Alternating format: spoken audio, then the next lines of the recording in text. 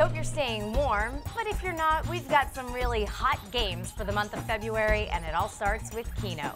If you're looking for something to spice up your Friday night Keno play, every Friday in February from 4 to 9 p.m., we'll give 4 free Keno tickets to every 50th ticket purchased statewide.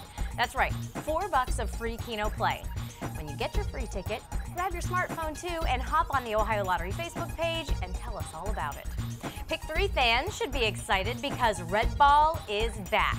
We've got the Red Ball machine all ready to go from February 2nd to March 1st.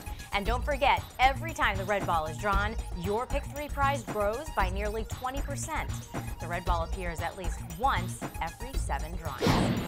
The 40th Anniversary Millions Instant Ticket is a big winner with many of our players, but we're still waiting for someone to scratch those $1 million and $10 million winners. 40th Anniversary Millions is a $30 instant ticket with the highest instant prize in lottery history.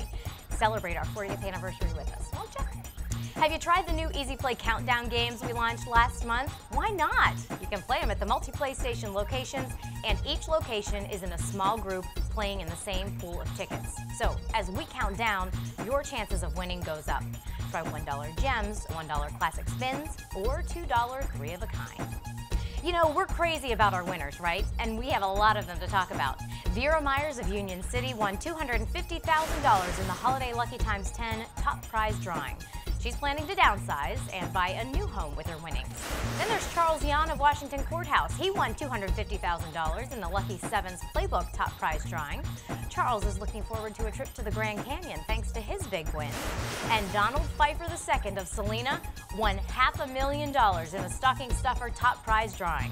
Donald says he'll be booking a Hawaiian vacation. Woo! Heading to the Super Bowl.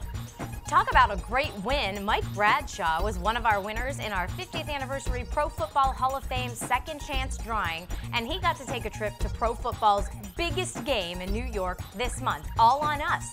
Mike, who is also a huge football fan, was packing his bags when we caught up with him. Next month, we'll hear all about his 4 days of football fun in the Big Apple. Have a happy February, everyone, and don't forget to share the love and tell us about your wins on Twitter and Facebook. We'll see you next month for In the Know.